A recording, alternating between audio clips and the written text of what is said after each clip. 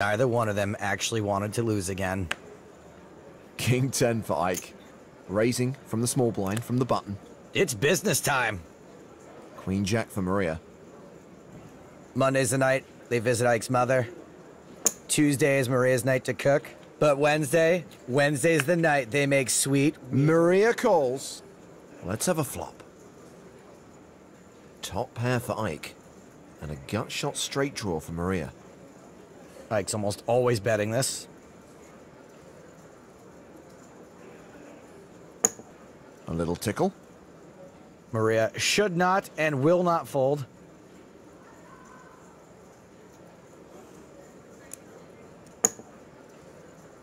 She calls. The turn card is an ace. Ike now a 93% favorite. Still not the best card for either player. Maria's checked for a second time. And it looks like Ike will bet again. Ike's guessing Maria would have re-raised him pre-flop with an ace. Is she gonna call with queen high and a gut shot?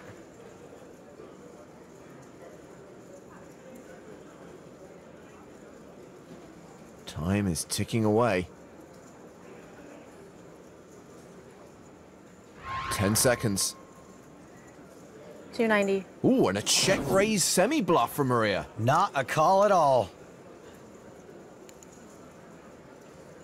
But again, there aren't a lot of good hands Maria could be raising here that she wouldn't have re-raised before the flop, right?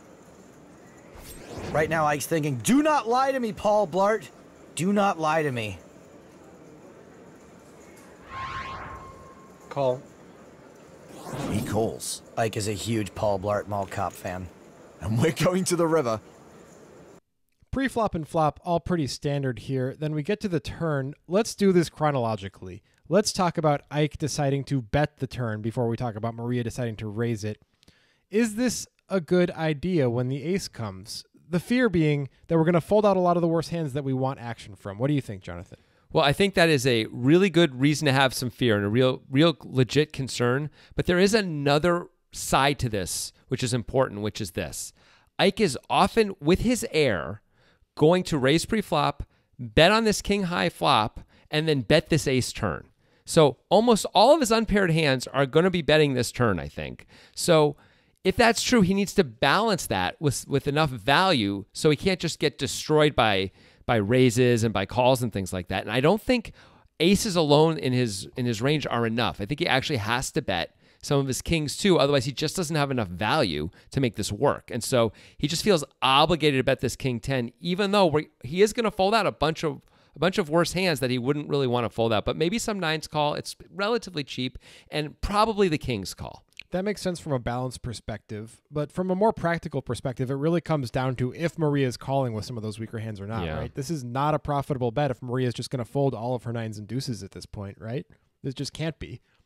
Agree completely. And he does also get to deny some equity with clubs and with any straight draws like she has, which has some value too. It really wouldn't have occurred to me to bet this. I'll say that. Like, I would have just kind of auto-checked this and called river bets by her or bet the river myself in most cases. So, but I think if he's going to have just lots and lots of air and he's up against a good player who's paying attention, having some balance here does make sense. And he does bet pretty small, so maybe he can get called by nines and even deuces a bit more frequently due to the size of his bet. It's possible. And maybe the size of the bet is also why Maria decides to raise. Because at this point, in our minds at least, we talked about it on the podcast, this is a binary decision for Maria. Her hand does not have enough equity to justify calling the turn. It's a raise or a fold at this point. She decides to go with raise. Maybe that's based on Ike's sizing kind of irking her into the raise, saying like, I can't let him get away for 90K, just can't do it. And the fact that Ike probably has a ton of air, as you said before. Ike's probably taking all of his air and taking this line on this board because he has such an incredible range advantage as played so far. That means that this raise is probably going to get through quite a bit. The problem, though, Jonathan, is it's not a very good story, is it? What is she saying she has? I mean, it's a super rough story. She's saying she has one of two things, really. She's representing for value one of two things. The one that makes the most sense is ace-deuce. But that has to be, if she has ace-deuce, that means she didn't 3-bet all in pre-flop when Ike had 27 blinds in this free roll spot, because they're free rolling this. If whoever wins this gets to fly to Malta and play a 6-handed table for $1 million, they're more likely to take shots in free roll spots, I think, like this anyway. Ace deuce, by the way, is a reasonable 3-bet all-in spot, period, in that spot. So I don't know if she has all her ace deuces anyway, but she probably has some. The only other thing she's repping for value here is a slow played flop hand, right? Like a slow played 2-pair hand. I guess king 9. I don't really think she has sets here at all. Like, I don't think she has 9-9 or deuce-deuce. King deuce maybe once in a while. Like, there's just not much here. Yeah, I agree. I think the story is just really bad. But because it's a bad story doesn't mean it's a bad play. This could be a good play just because Ike is going to take this line with all of his air, and that's combinatorially so huge, making this play successful so frequently to make it profitable, even though the story is bad. So while Ike has a king and he does call, which makes sense because of the story, right? Yeah. I think it still doesn't make it a bad play. It just happens to be that Ike has something this time, so it looks kind of bad. Yeah, I mean, I think Ike is basically, we would assume as Maria, he's not going to fold any of his value hands on the turn. We're just trying to fold out the bluffs that are ultimately going to bluff us out on the river if we don't make this play ourselves, right? And we don't improve. And Ike's plan is probably something like calling basically every river that's not a club, right? That's most likely his plan. That seems like that has to be the plan since he decides to put in another 200,000 here on the turn, and now he's put in about half his stack. It seems like you probably are stuck to this hand now unless a death card comes on the river. It's time for the Nitrogen Sports Poker ad, people, and that means we're going to talk about the greatest iterated value in poker. That's right. It's our monthly poker tournament. They guarantee 1,000 buy-ins, and they never have more than like 200 people, and they cap it at 300. It's crazy value all the time, Grant. You got to go to our Twitter feed and click the link in our pinned tweet to get access to that tournament. You also get access to everything else that Nitrogen offers, which is a bounty of wonders: sports betting, casino games, other poker, etc. Get on Nitrogen. Get you some poker. It's a jack. Too little too late for Maria. But will it stop her from bluffing? All in. Nope. She shoves on Ike. Ike's got a really tough decision. This is for everything he's got. Maybe Maria was slow playing a monster. Maybe she got there with Queen 10. Remember, there is a seat in the final in Monaco on the line here. Ike's running out of time. He's playing a time bank chip.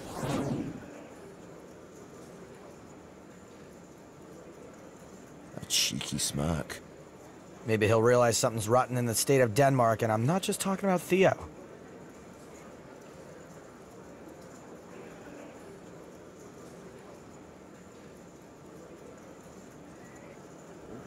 "15 seconds.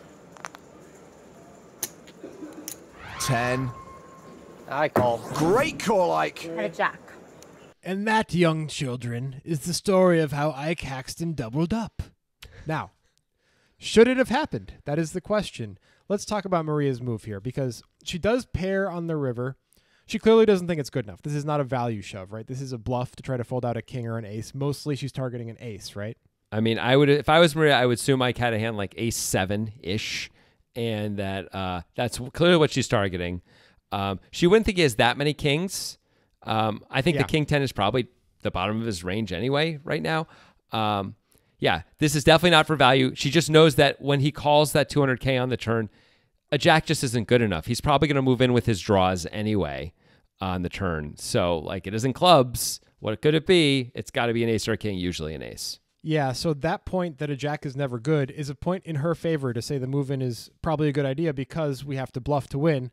However, it might be the only point in the favor of making this move. It's possible that this is really never getting through against Ike because, like you said, Ike really doesn't have draws in his range too frequently, if ever at this point, when he doesn't just jam the turn or fold with the weaker draws. So he's got a made hand of some type. Usually it's a king or an ace, usually an ace of those. Maria's repping ace-deuce. She should probably know that ace-deuce is her most likely hand. And if Ike's most likely hand is an ace, he blocks ace-deuce, meaning that Maria would only have 6 combos from Ike's perspective of ace-deuce. If we're trying to rep those 6 combos, I don't think that's enough against a guy like Ike. I think we have too much air. And Ike knows that his sizing could have induced this as well. I think Maria should have waved the white flag and not taken this shot. Do you agree? I completely agree. I know it sort of sucks. She's got all these chips. She's built this big pot. If this was a different scenario, if it's not an ace on the turn, I actually really like the check raise on the turn, and I really like the shove on the river. Even though I don't think it would have worked because Ike would have king 10 and call with top pair based on the situation. That's fine. But I like it. I feel like that's going to work a lot more.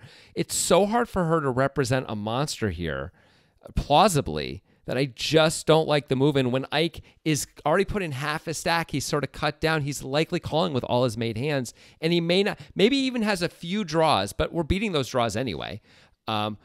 Moving in is, we're never going to get extra value from those draws. We'd be moving in to prevent getting bluffed by them, I guess. That's a separate situation. I don't even know if he would try and bluff. Maybe he would.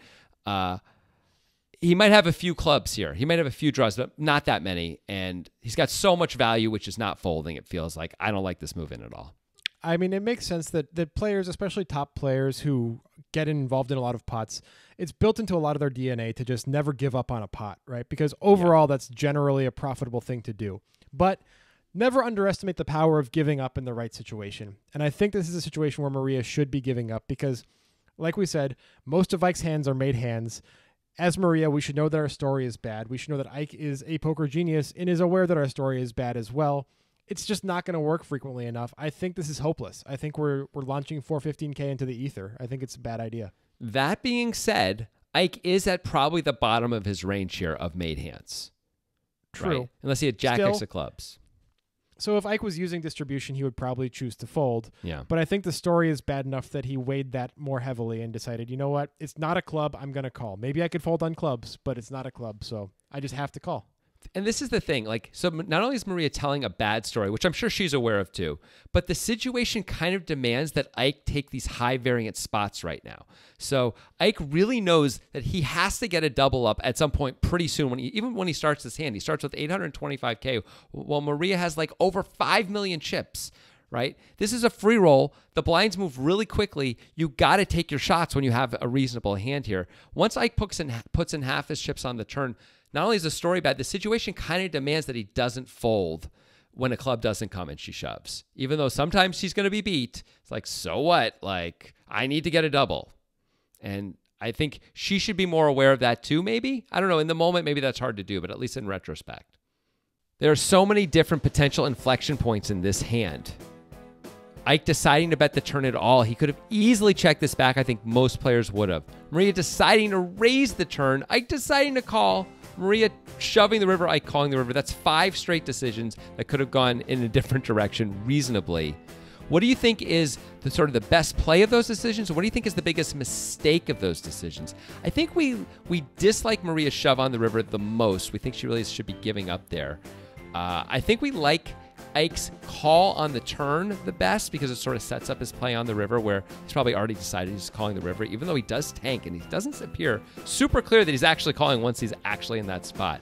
But what do you guys think? Do you agree with this? Do you think we're just straight wrong? Do you think Maria should be going for it on the river after all? Let us know in the comments. We want to see what you have to say. And if you want to hear more of our thoughts, we got in depth on the flop even. We got in depth on everything because that's what we do on our podcast. It is the Breakdown Poker Podcast with the Poker Guys. You can get it anywhere you get podcasts. Highly recommended. It's a good show. It's how we come up with all of our ideas on everything that we ever do. By the way, there's also a podcast every Monday, meaning there's twice the amount of hands on the podcast as the videos. Definitely check it out. Also check out our book. It's called How Can He Fold? There's a picture of it. Look how pretty. Look how wonderful. It's a good book. It's fun.